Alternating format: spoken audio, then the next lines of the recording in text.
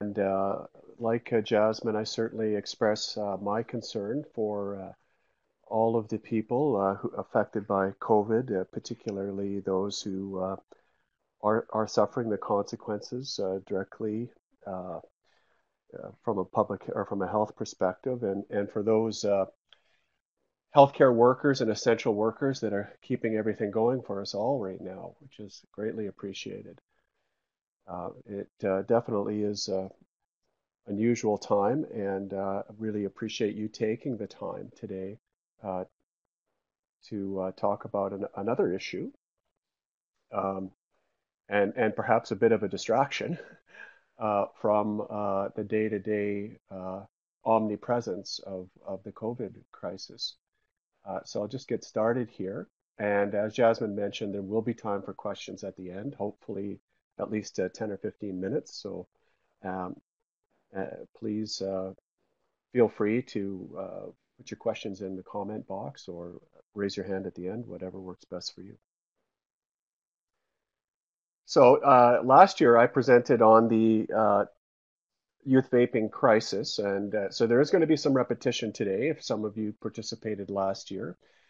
But this year is going to be a little more focused, this time a little more focused on the policy options that are available to address the youth vaping crisis. Just to get started, ASH is Western Canada's leading tobacco control organization. We've been around for a few decades now, and over the years, we've provided local, provincial, national, and even global leadership on tobacco control. One of our latest success stories in recent years, from at least a global perspective, is our work on securing a provincial and national ban on flavored tobacco products. So a lot of that work started right here in Alberta, uh, ultimately spread to other provinces, ultimately became national policy, and now we have a growing number of nations around the world that are following Alberta's and Canada's example by banning flavored tobacco. In fact, all the EU member countries will have flavor bans in place by the end of 2020. And our efforts over the years have focused primarily on public awareness and education. That we don't have a big budget for uh, big media buys and advertising. So most of our public awareness and education activities are done via publicity and earned media strategies. And our focus is primarily on prevention and public policy measures. And for us, it's about bang for the buck. We're a small organization. I've got about 6 staff, and we we don't have a huge budget to provide programs and services to people who need to want to quit smoking, or kids, or for prevention programs. What we do is we support the development of policy measures to make all of that, to enable all of that, to get the governments to put significant funds in place, to put So far, meaningful so policy measures in place to protect kids and from smoking and tobacco and vaping, and to encourage smokers to quit. And of course, we are very concerned about the explosive rise in youth vaping and its potential implications on tobacco use as well. So far, so good, Jasmine?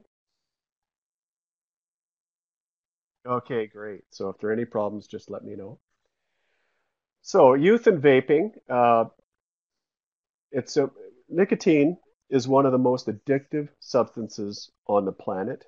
It only takes a few cigarettes smoked in a consecutively to develop a lifelong addiction, particularly among youth. And and the vast majority of people who start smoking are under the age of 18. So and that's when the addiction starts. So for that reason, nicotine addiction and tobacco dependency have been classified as pediatric illnesses because the vast majority of people who start are under the age of 18. And nicotine addiction is the fundamental health hazard associated with smoking. It's the fundamental health hazard that leads to everything else, including cancer, heart disease, lung disease.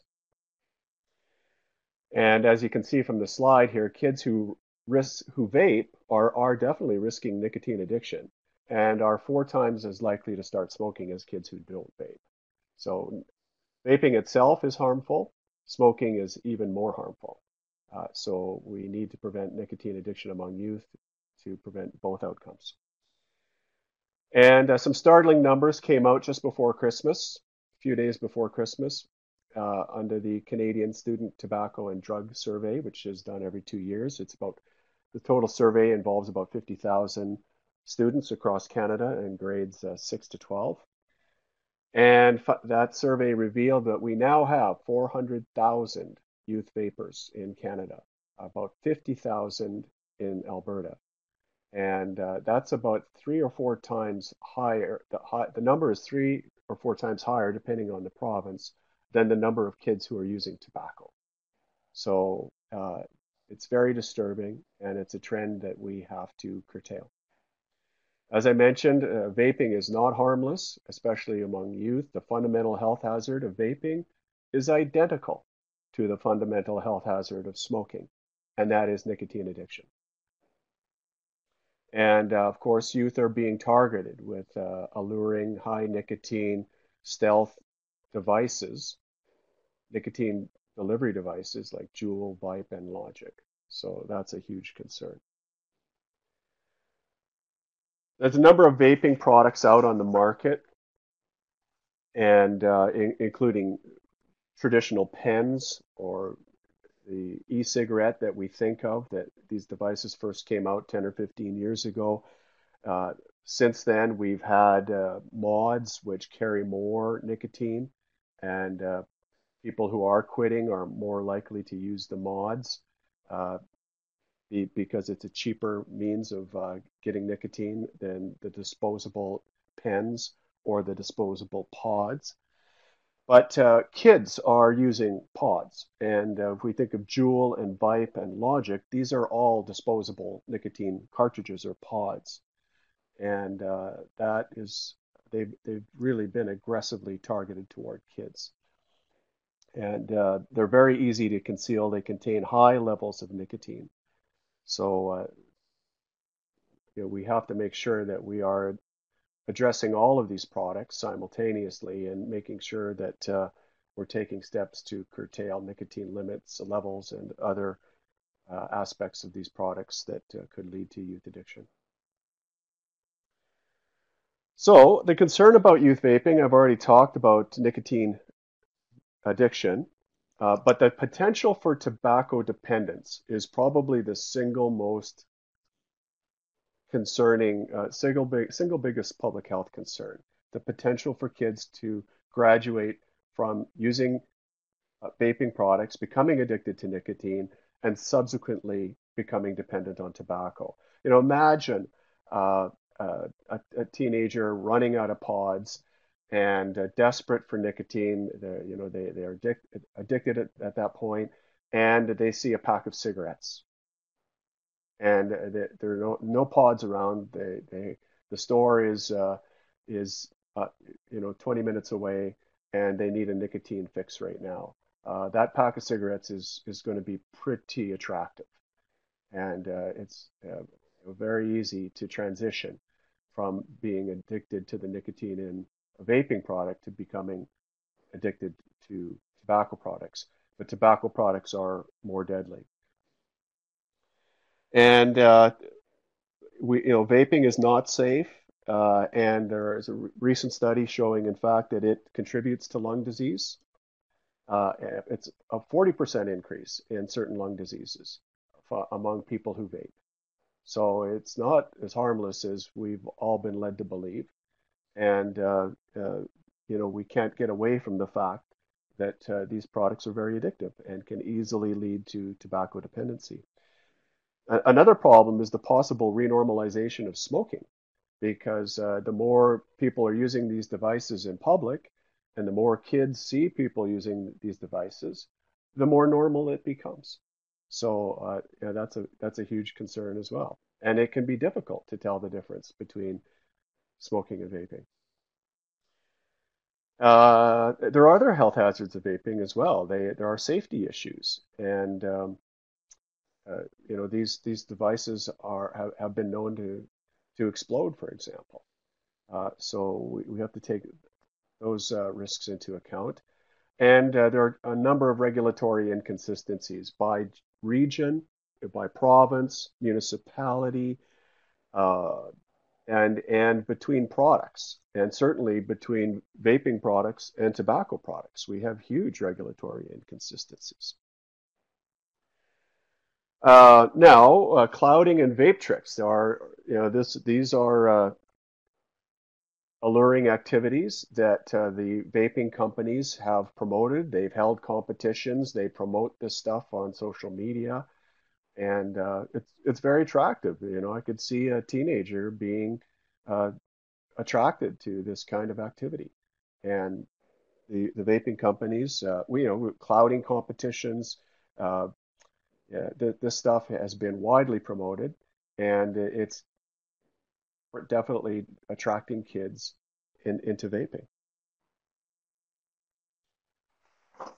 Now, with kids, it's really an issue of monkey see, monkey do. Uh, Modeling is an essential element of childhood development.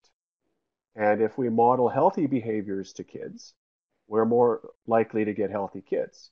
And if we model unhealthy behaviors, we're going to get more unhealthy behaviors, kids engaging in unhealthy behaviors.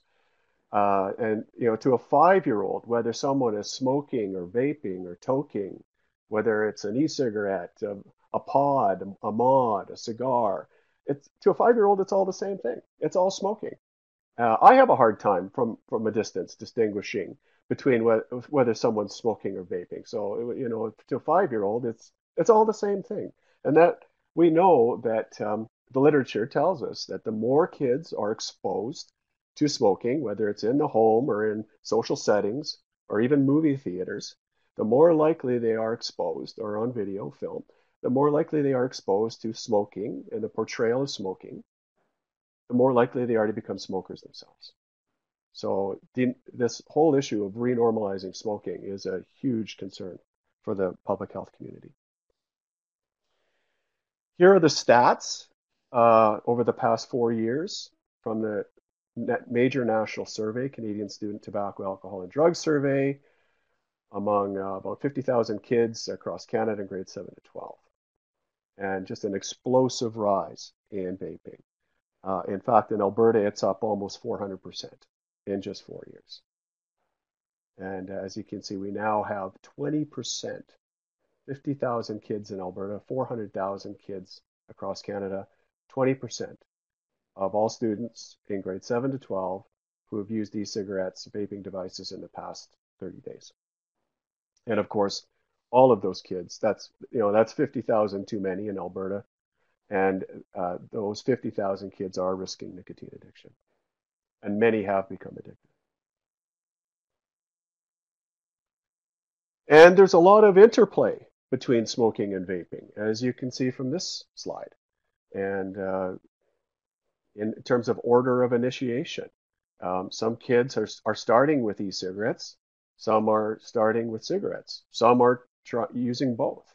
But there's a lot of interplay, and this is why we're seeing there is that kids who vape are 4 times as likely to start smoking because of that interplay. And once they're hooked on nicotine, they're far more susceptible to tobacco dependency.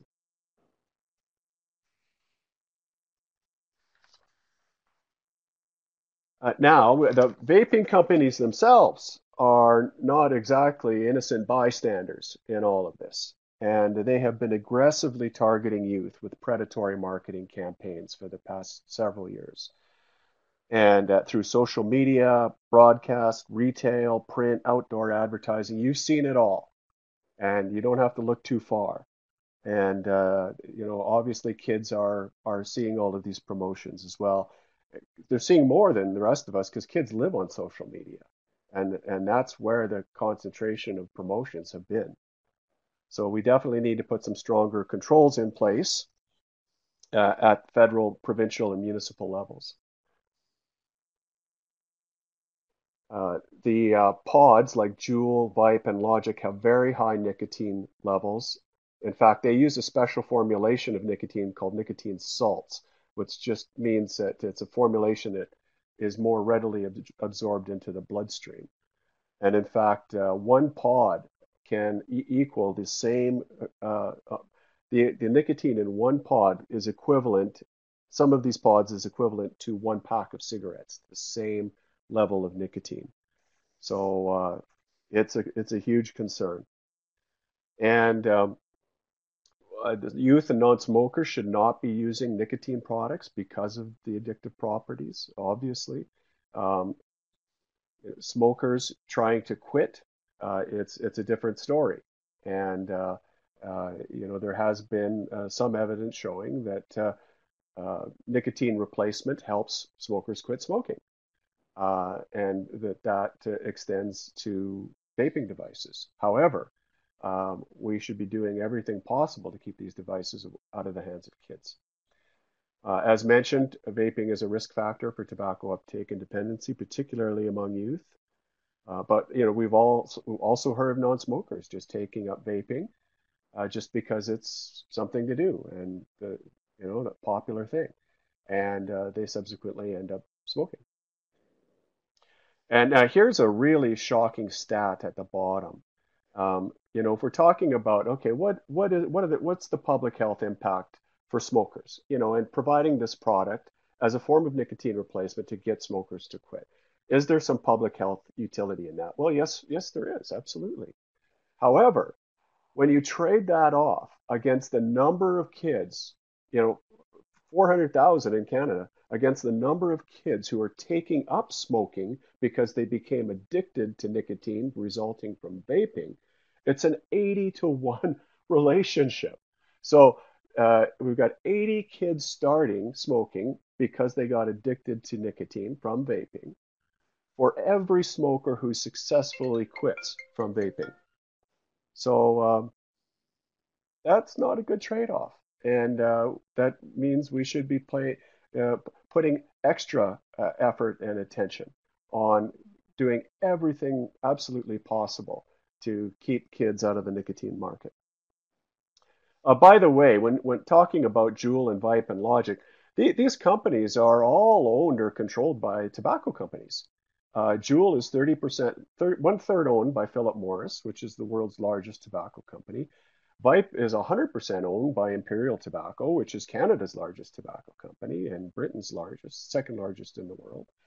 And Logic is owned by JTI and McDonald, which is a huge tobacco company. So the tobacco companies are repositioning themselves as nicotine companies. And what they're finding, or what they're reporting to their shareholders, is they're not losing any tobacco sales at all from vaping. They're just picking up more customers who are addicted to nicotine and could potentially become tobacco users.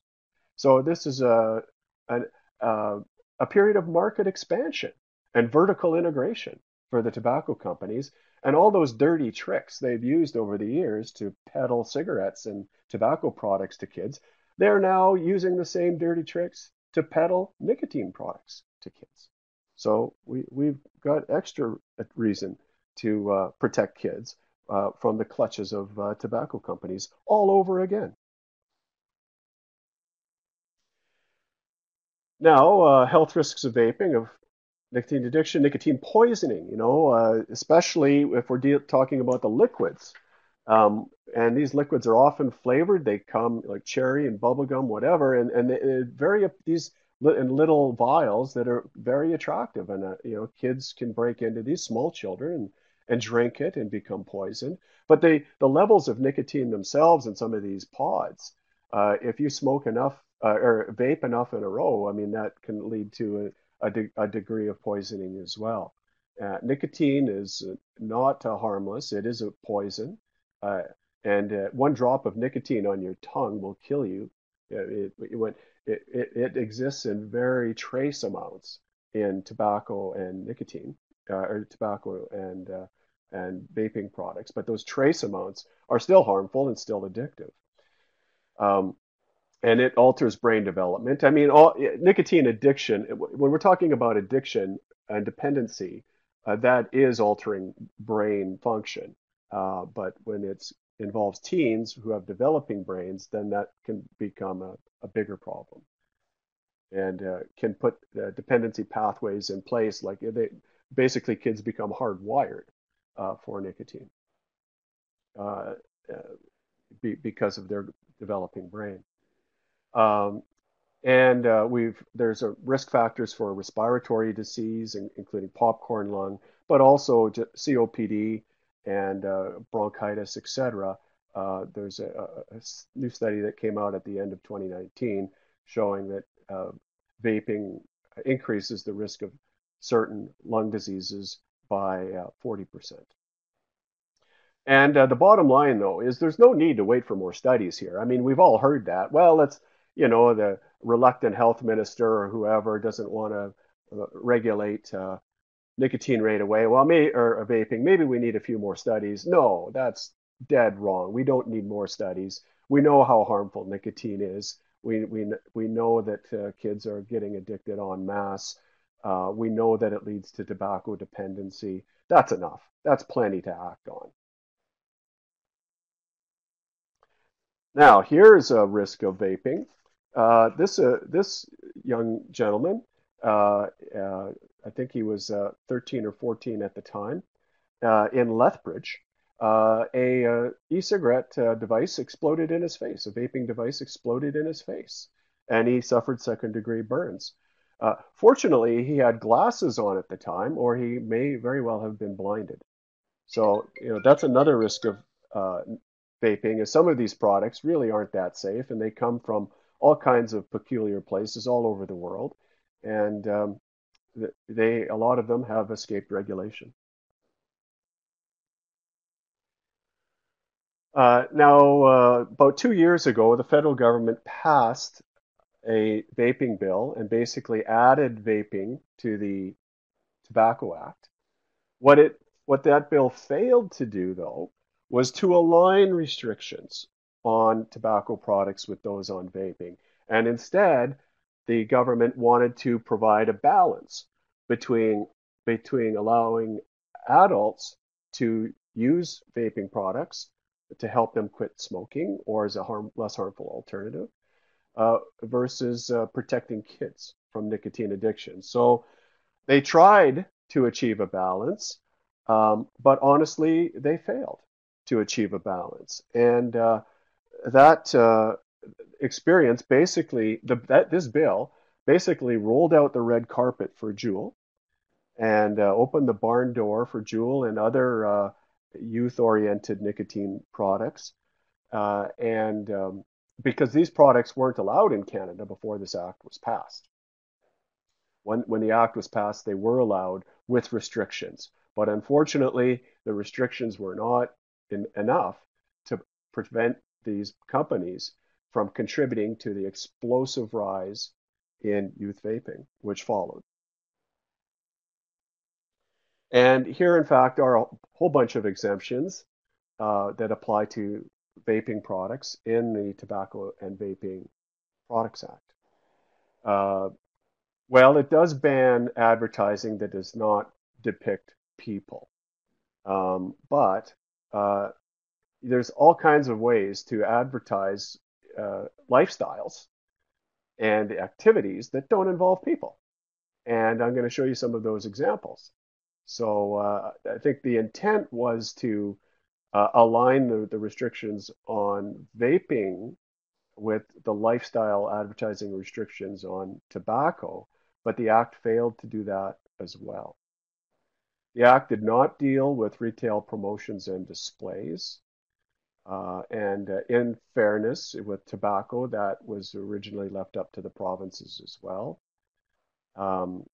The Act did not put any restrictions on public consumption, no restrictions on nicotine content or online sales, and then there were very limited restrictions on flavors.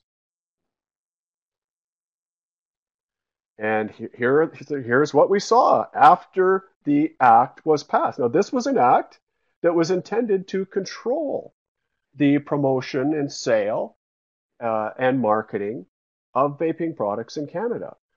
These ads didn't exist before. These ads were illegal before this act was passed because there was no enabling legislation to allow the ads to exist.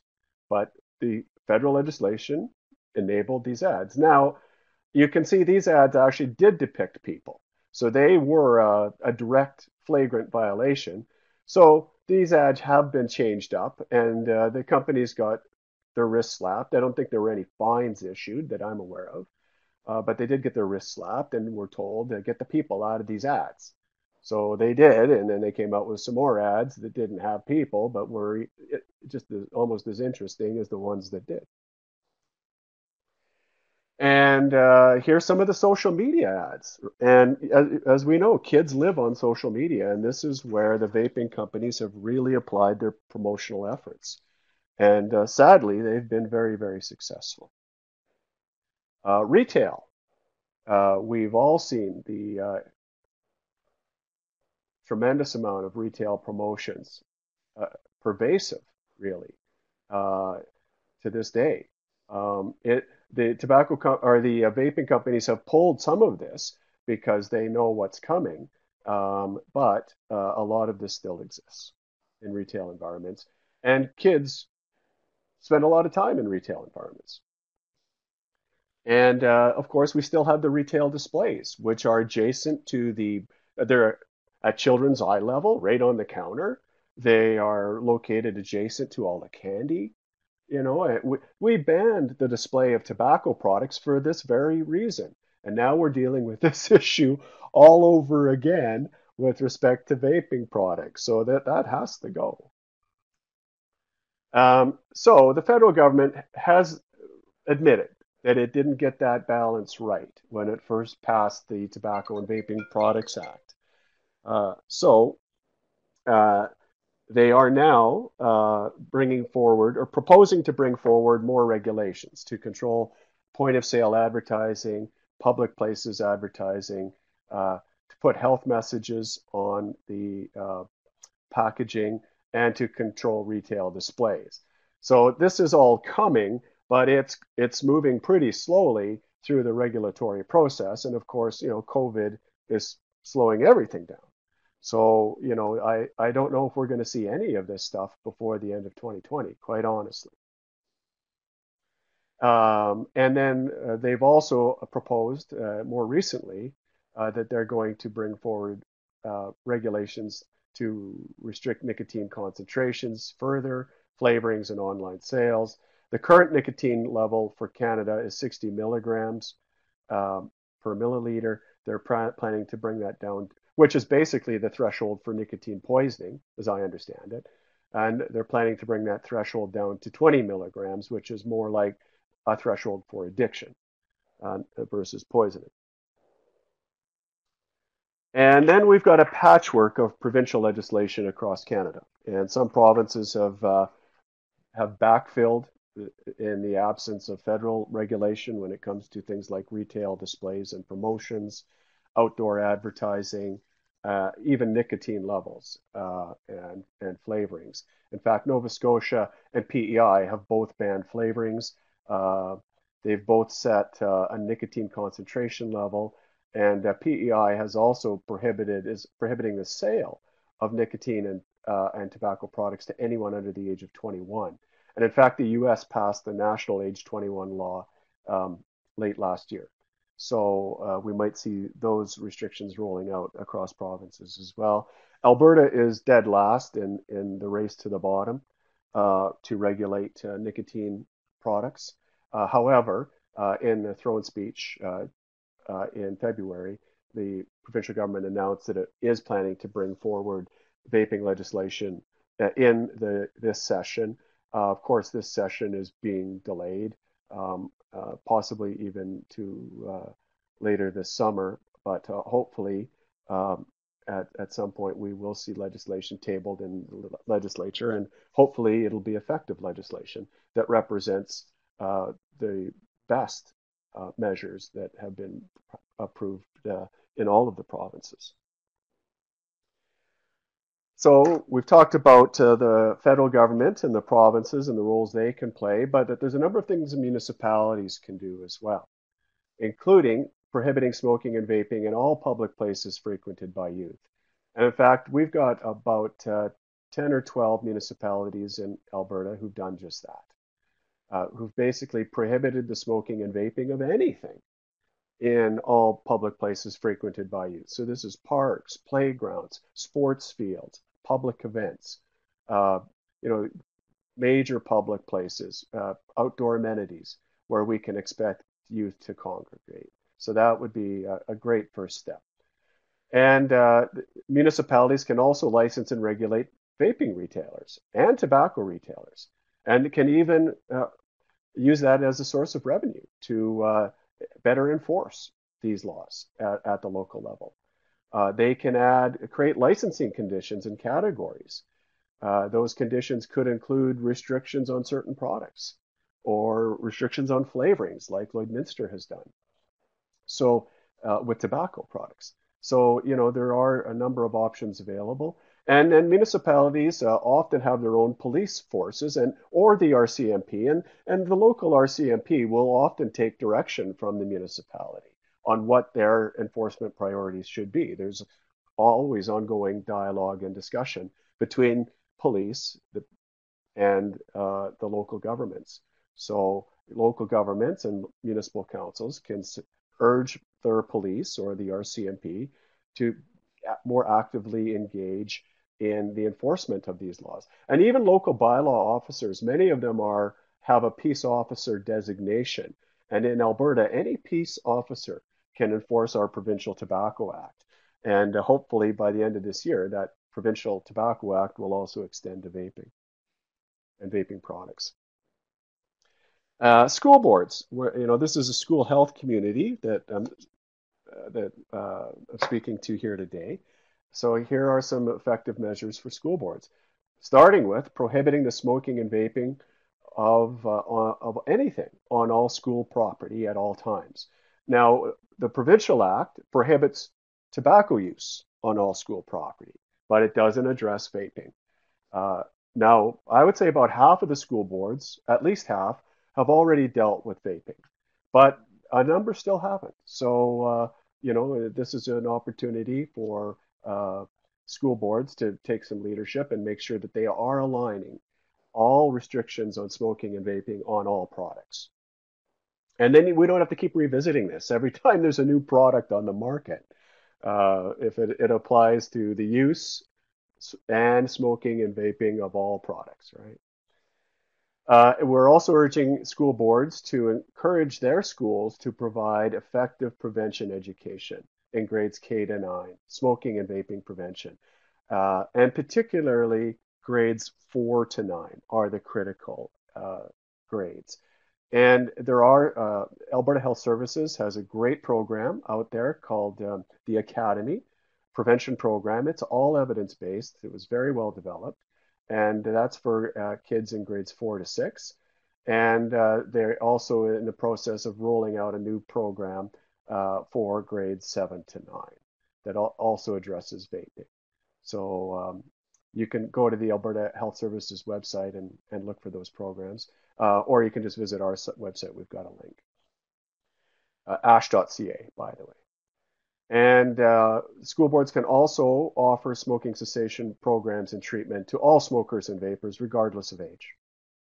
And making sure that all staff and students have access to these programs and to treatment. Here are some other things. ASH has a model school board policy that's up on our website, and that policy is based upon best practices, evidence-based best practices. It includes a number of measures that we've already discussed, like making sure you've got a consistent policy that applies to smoking and vaping of anything, making sure that you've got effective prevention programs in place, effective cessation programs, making sure that it applies to all visitors and staff at all times, ensuring that there are proper enforcement measures in place. Now, when it comes to enforcement, though, especially with kids, we really stress an approach that doesn't just rely on punitive measures, or if you are using punitive measures, that they are remedial measures, because a lot of schools and school boards have been suspending kids who are caught with vaping products. And look, I know there's often complicating issues contributing to a suspension. It's often not just vaping. But in cases when it is just vaping, keep in mind that nicotine is addictive. Nicotine addiction is an illness, just like asthma or diabetes is an illness.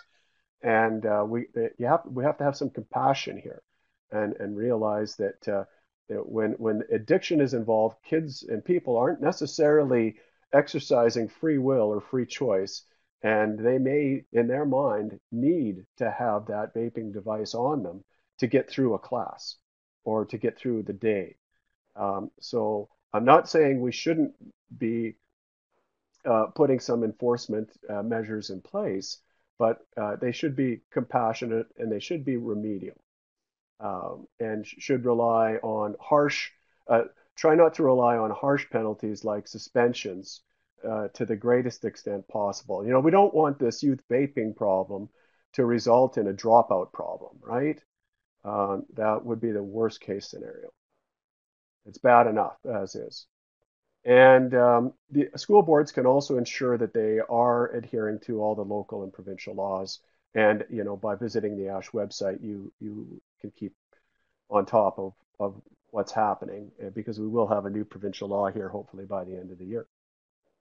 And school boards, particularly trustees themselves, because they are politicians, can definitely liaise with their federal and provincial elected counterparts and encourage them to take further action. And I know there's lots of collaboration and lots of discussion between various levels of government and elected officials, and use those opportunities when you meet with your MLAs and MPs to advance the case for better provincial and federal laws, because both are lacking right now. Well, the provincial law is absent, and the federal law is severely lacking. Now, almost running out of time. I want to keep, there's going to be some time for questions here. Here's our school board resource hub. And now this is all being revamped because we're actually developing hubs for all 4 Western provinces right now.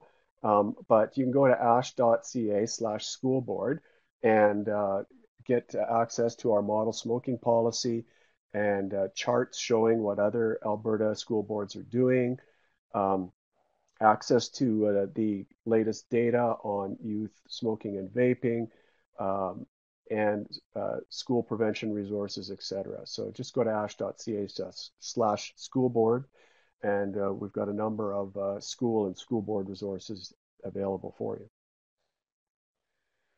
Now, we've got some, speaking of Health Canada, the federal government, the Health Canada was good enough to give us a 3-year grant to help prevent the renormalization of smoking in the 4 Western provinces that could result from cannabis legalization and also the explosive rise in youth vaping.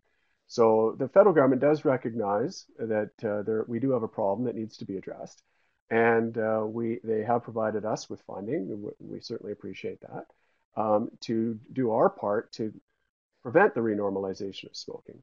When we first developed the project, the main objective was, our main concern was cannabis legalization, but that has since switched to the explosive rise in youth vaping. But the policy solutions are the same, so that makes it easy. And we are collaborating with we have tobacco reduction coalitions in every province in Canada, and we are collaborating with the coalitions in BC, Alberta, and Saskatchewan, Manitoba on this particular project. And we currently have policy specialists in all 4 Western capitals. And we are supporting the development of local bylaws, school board policies, post-secondary policies, and provincial legislation to address vaping and smoking in public places. Awesome. Sorry, I was struggling to And unmute we've my got mic. policy So hubs thank you so for much, each Les, for the Western wonderful province that'll soon be presentation. going I will online now as open the floor to well. The questions. policy hub for Please Alberta type your is already questions in the online. chat tab. Also, just a reminder to You've stick seen it. around and complete the So, quick survey at the end. thank you, everyone. The webinar recording will be Appreciate your available on our time website and your later this interest. week. And if you have any questions, please feel free to go ahead. Jasmine, I'll turn it over to you.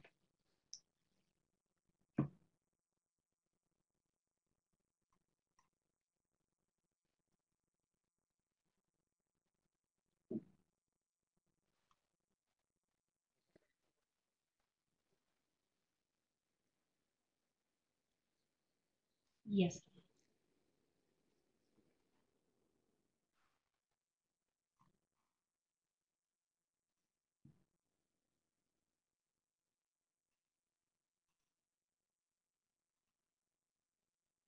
Okay, so Les, the first question is if there are 50,000 youth vaping, as they will Well, be or somebody are provided the addicted, link how and which treatment for center is available in the Alberta for Academy youth? program, Alberta Health Services, which is academy.albertaquits.ca.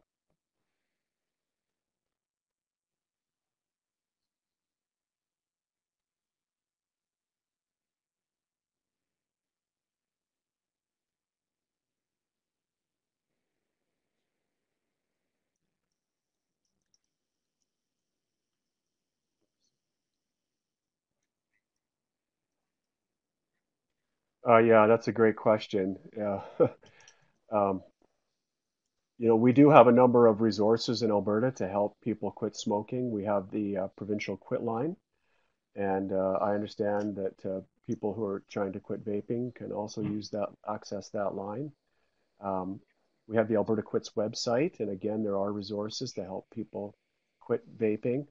Um, People always have access through private plans and provincial plans to addiction counselors Second question and is there to any way to get some psychologists feedback on a proposed and mental municipal health policy? workers. So some people don't realize, like even through your benefits plan, your EAP programs and such, you have access to individual counseling, and that extends to addiction in many cases. So sometimes people just aren't aware of all the supports that are available.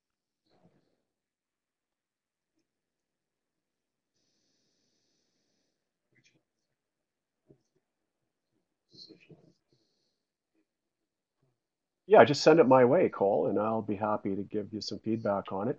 But we have our all our policy charts are up on our website. So if you go to ash.ca/municipal, you will see all the municipal bylaws in Alberta, and and they're up on a chart, so you can quickly compare which ones have gold standard policies versus which ones don't. And one of the fundamental hallmarks is making sure that these bylaws address the smoking and vaping of anything in Okay, at so as many if you have public any places as additional questions, possible, please feel free to contact including Les. parks, His email playgrounds, is public Hagen, events, um, Hagen, at ash.ca, or give outdoor him a call at amenities, sports fields, 780 etc. 426 7867. You're welcome. So, oh, there's somebody typing here. Oh, there was another question, Les. So, why doesn't the government allow vaping products through the physician?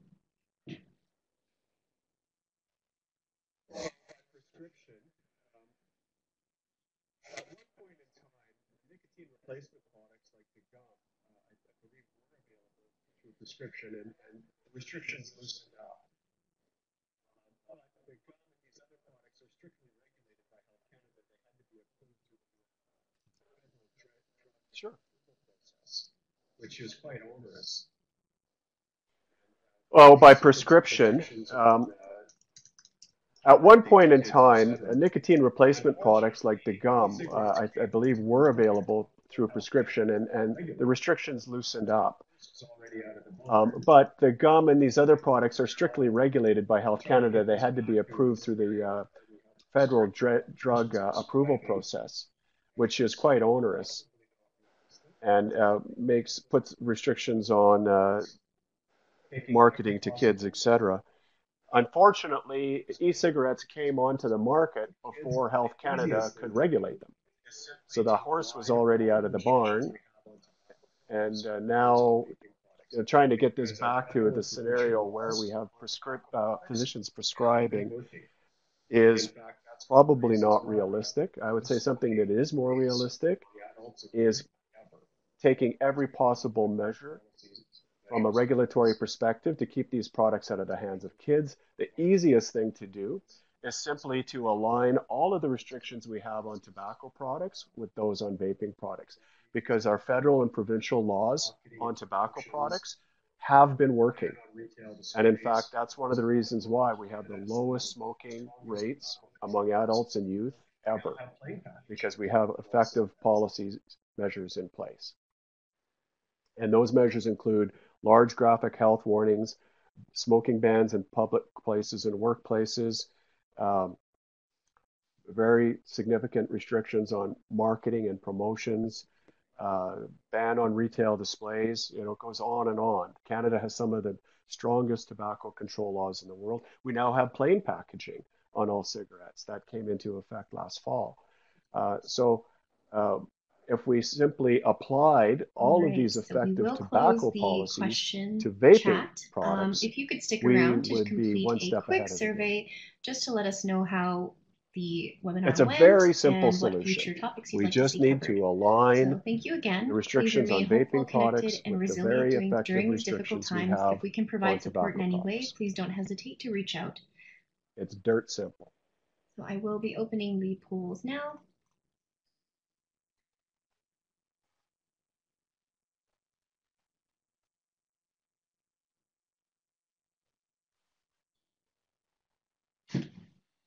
Considering your expectations prior to the webinar was the content what you expected, so please select one of the following options. It is 100% anonymous.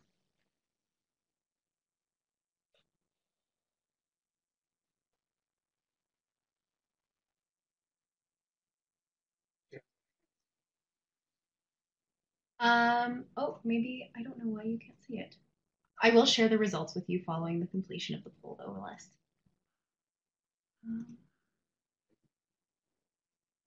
I don't know why you can't see it.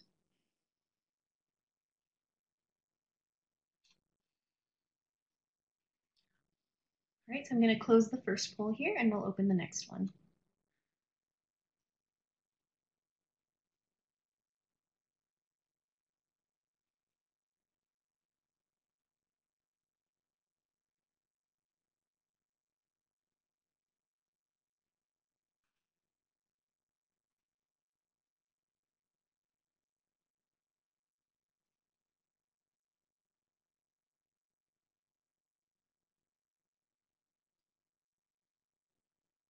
All right, and now the next poll will be open shortly.